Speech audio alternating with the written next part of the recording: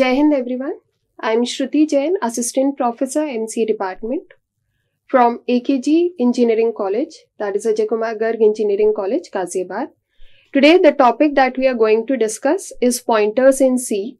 This topic is covered in the subject Problem Solving Using C. The subject code is KCA 102 and this is the target students for this is MCA first year students, first sem.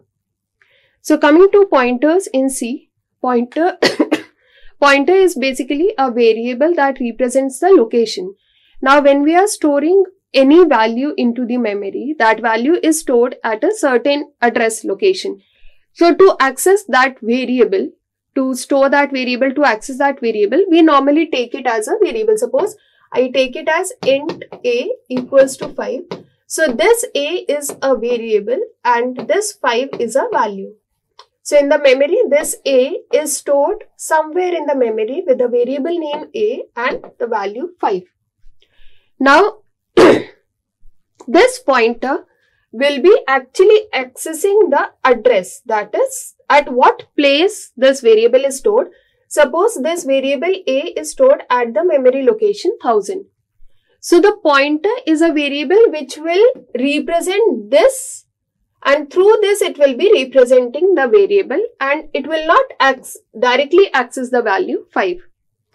So in order to have, like when we are using pointers, the basic advantage of using the pointers is it enables to access a variable that is defined outside the function, that is it is used to globally access the variables.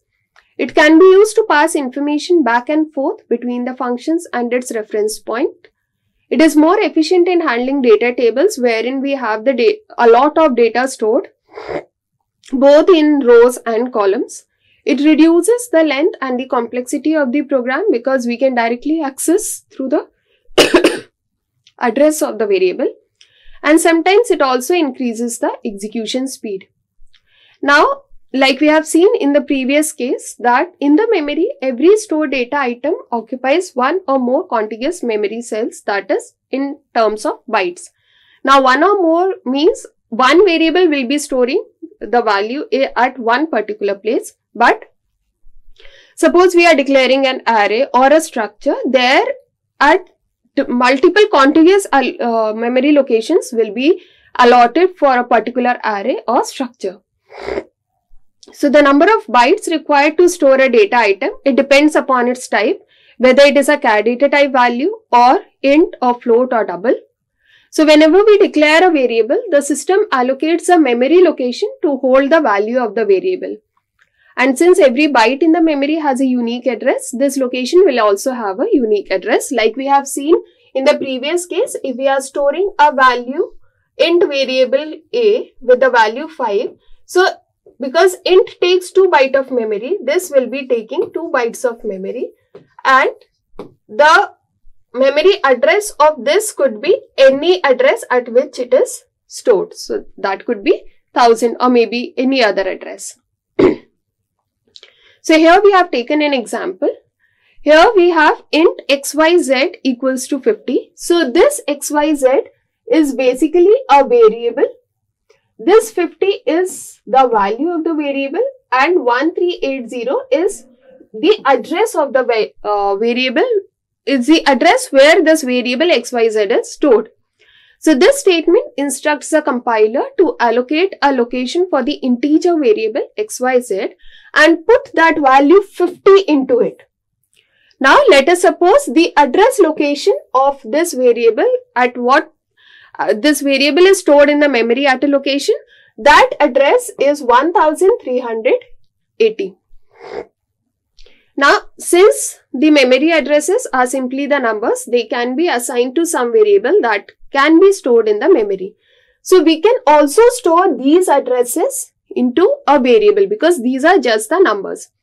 So such variables that hold the memory address are called the pointers. So all those variables which are storing the address of a variable, those variables are known as the pointers. Since pointer is again a variable, its value is also stored in some memory location. That means where we are storing a pointer variable, that again will have a memory address. So considering we have this XYZ, the one that we were talking over here, this is being carried forward later. So suppose we assign the address of XYZ to a pointer variable P. Now this P will be pointing to the variable XYZ. That means we already have the variable XYZ in the memory. This is the variable XYZ which is stored at the memory location 50 and it has the address 1380. Now we have a pointer variable. We'll be storing this address 1380. So when this P will be storing this address 1380, we will be using the statement P is equal to %XYZ. So this ampersand is basically storing the address of the variable XYZ. So this is basically a address of operator. This operator P equals to address of XYZ. Here the address of XYZ, that is 1380, will be stored in the variable P. Now this variable P, if I talk about the variable XYZ, it is storing the value P at an address 1380.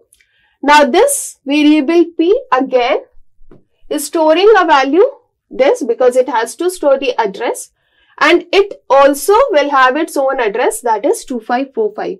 So the address of this P would be 2545. Now how to access the address of a variable? For this we have the ampersand sign or the address of operator. This operator immediately the operator and immediately preceding a variable returns the address of the variable. So if I say that P is equal to address of XYZ, that means this address of XYZ that was initially 1380 in the previous slide here. So this will be stored into the variable P and the address of the variable P would be 2545. The address of operator can be used only with the simple variables or an array element. For example, this is a simple variable distance and we are storing the address or we are finding out the address of the distance. This is finding out the address of an array element, the 0th, that is the first index, the first variable, the first value in an array. And this is finding out the address of some random variable in an array. But if we look into some of the illegal usage of address of operator, where the address of operator cannot be used, it cannot be used directly with the values. That is address of 235. This is, you cannot find out the address or you cannot identify the address of a constant or int array 20 like this. If this is an array, ampersand array or address of array is not possible. We can point to the first element of a array. This is possible, but only this ampersand array is not possible. Similarly, we cannot point to the expression. We cannot find out the address of an expression. The address of a variable is possible. The address of the first location of the array is possible. Coming to pointer declaration, the pointers are declared in this format, wherein we have the data type, the asterisk which shows the pointer, and then the variable or the pointer name. So the three things, the first one is the asterisk that tells the variable pointer name is a pointer variable. As soon as we put this asterisk, this becomes a pointer variable. Pointer name, it needs a memory location. It will be storing a memory location or it will require a memory location. The pointer name points to a variable of some data type. So data type should match. If suppose I want to store the address of, there should not be a mismatch. Like if suppose I have, these are the two examples. Int, we are making a pointer variable of int type and a pointer variable of float type. Once a pointer variable has been declared, it can be made to point to a variable using an assignment operator. Like I have a pointer variable and an int variable. So P is equal to address of XYZ will be storing the address of XYZ into P, where P is a pointer variable. This is known as a pointer initialization. But the thing that we were discussing earlier, that if I have a float type variable and an int type pointer variable, I cannot store the address of float over here in P, because the size of the int data type and the size of the float data type are different. That is why this will give you an error. This is an erroneous output. We always use the similar data type pointer variables if we want to store the value of a same data type. Next, assigning an absolute address to a pointer variable is again prohibited. We cannot store a constant value or an absolute value over here in a pointer variable, because it basically stores the address of some other variable. Now coming to an example, here what we have done is, we have two variables A, B, and we have an int data type variable C with a pointer variable. Now in A, the first one is the simple calculation, 4 multiplied by C plus 5. The other one, now what we are pointing this is, this P is pointing to the variable C.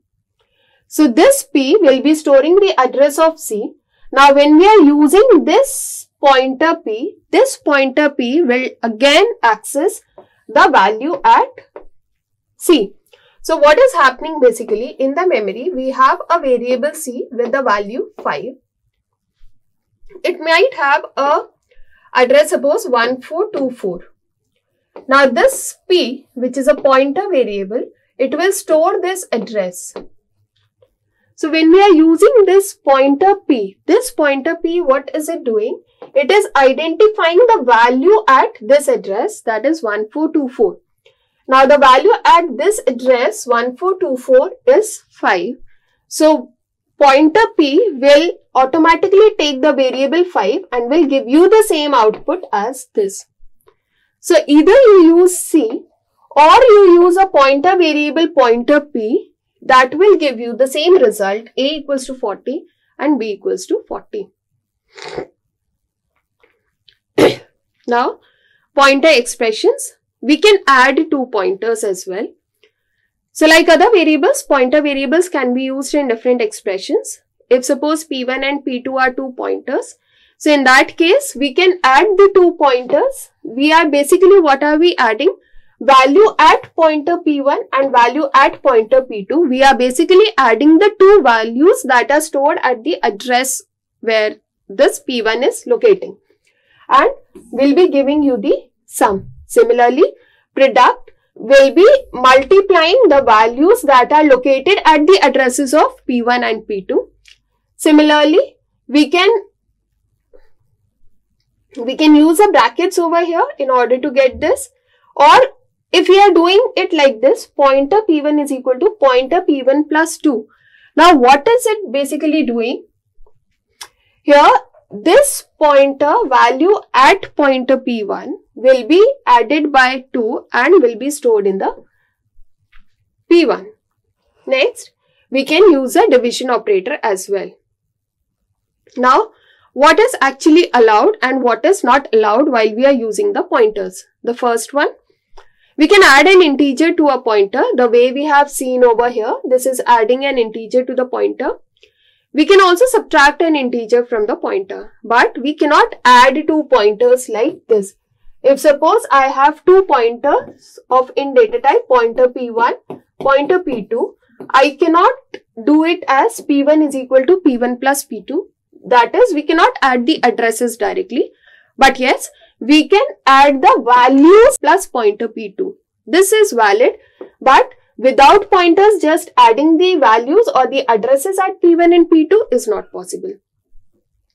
Similarly, multiplication or division is not possible. We can multiply or divide the values at these pointers like this or this.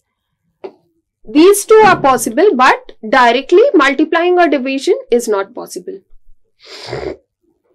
Next, coming to the scale factor. Now, as in the previous case, we have seen that an integer value can be added to or subtracted to a pointer variable. Now, what does that exactly mean? If suppose I am doing P1 is equal to P1 plus 1. So, this is basically not an integer. Now, what does the scale factor mean? If I talk about the char data type, it has a scale factor of 1. That means char takes 1 byte of memory while you are declaring a variable or initializing a variable. Similarly, int takes 4 bytes, float takes 4 bytes and double takes 8 bytes of memory. So, as soon as I am incrementing a pointer variable P1 plus plus, and if this P1 is an integer pointer, in that case, it will increment the P1 by 4 bytes because an int data type takes the memory size of 4 bytes. So, if suppose I have at P1, suppose I have a variable A that is having the value stored as 5 and it is stored as a memory location 1400. This is a pointer P1 which is storing this 1400. Now, if I increment this P1 plus plus, it will directly jump to 1404 and not 1401 because it is an int data type pointer value. So, this would be storing 4 bytes of memory, and when you increment the pointer, it will move as per the integer size. Note, the exact scale factor may vary from one machine to another because at some places int takes 2 bytes of memory, whereas at some places or at some machines, some compilers, it takes 4 bytes of memory. So, in order to find out the exact memory, it's better to use the size of operator. As soon as you write size of data type, it will return the size of that particular data type that is being used in the memory. If suppose I want to find out the size of int. So, if it is taking 4 bytes of memory, it would return 4. Or if it is taking 2 bytes of memory, it will return 2. Now, how to pass pointers to functions? Functions can be accessed by 2 ways. The first one is call by value and the other one is call by reference. If we talk about the passing the arguments by value, here we are passing the values directly. So, in that case, in the memory, we have the formal and the actual parameters will be stored at 2 separate locations, and whatever changes we are making in the actual parameters, those changes will not be reflected into the the changes that you are making in the formal parameters will not be reflected into the actual parameters over here. But if you are passing the reference like this, we have passed the address of A and B. This A and B will be stored at only one place. The actual and the formal parameters will have the same memory location, and whatever changes we are making here will be directly reflected over here. So, if in the previous case you look into the output, A was 5, B was 5 because actual and formal parameters were stored differently. There was no effect in the output. But once you passed the address, the actual and the formal parameters were representing the same memory location, then the output differed. Now, pointers and arrays. So, when an array is declared, the base address of the location of the first element, the pointer is basically pointed to the first index of the array. So, if suppose we have this as an array, int x equals to 5, wherein x stores the values 1, 2, 3, 4, 5. So, in the memory, how it will be stored? At index 0, the value 1. At index 1, the value 2 will be stored and so on. And these are the addresses because it is an int data type variable. Therefore, there is an increment of 4 in all the addresses of the array. So, in order to access it, we have P equals to address of x0. So, this will basically access the address of the index variable, that is the first index. So P is equal to ampersand x0 will be accessing the value 2500. Then address of x1 will directly point to 2504 and this is incremented by 1 over here, P plus 1. So if I do P plus 2, it will access the third element at an index, at the address this.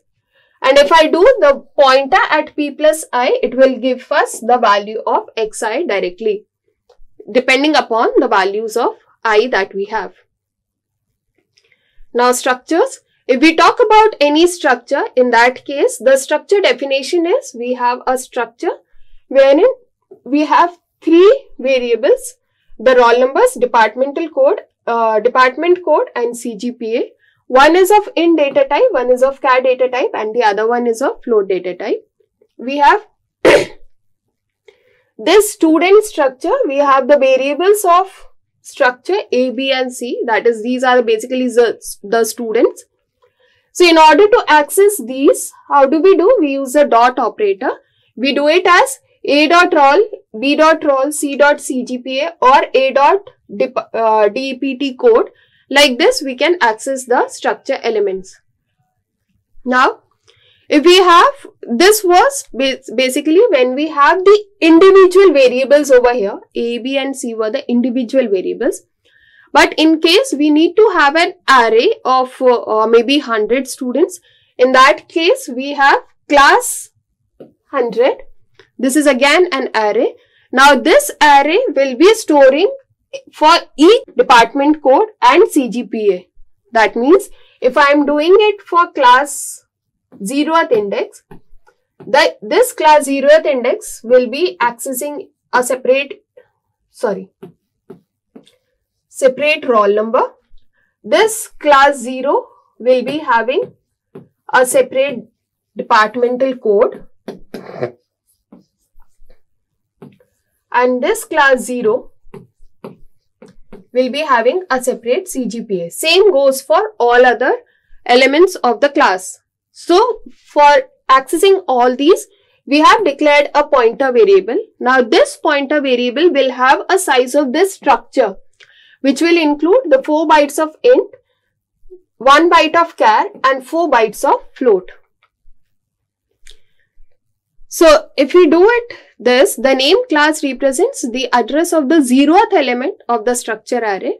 Now PTR is a pointer to the data objects of the type structure data. So how do we assign? We assign it in this format, PTR is equal to class. So this will assign the address of the class 0 to the pointer variable because it always addresses to the first index of the array.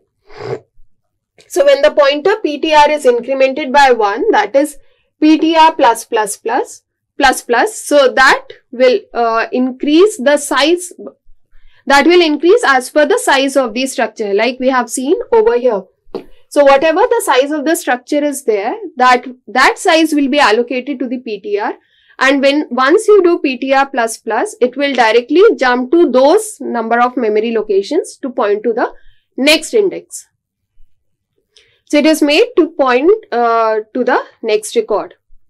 So once a PTR points to the structure variable, the members can be accessed by, this is known as the arrow operator.